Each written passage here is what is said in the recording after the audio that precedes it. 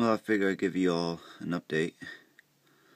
I got my 250 watt solar panels installed, and their operating current voltage is 30.1 volts. The operating current is 8.3, as you can see. Open circuit is 37 volts.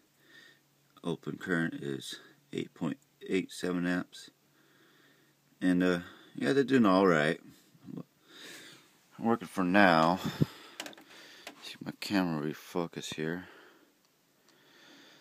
Alright. So I haven't installed the 100 watt panel in the shop yet. I gotta do that yet. But there's the 230 watt panels facing west.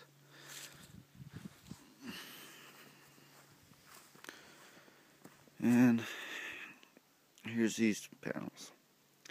Just a little easy frame to put in there for now. In case you're wondering, that's an outdoor shower. Today I probably won't be taking one because the water's not hot.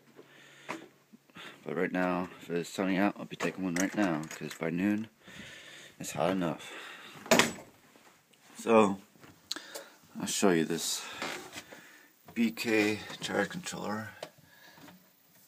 It's only get 0.8, 0.9 amps out of this thing. It's a little, not really focusing too well. There we go. So I'll move down the battery volts. It says it's 25.4, which is weird. Battery amps. Going to the battery is 2.7. So it's pretty decent. 32 amps. Which is working.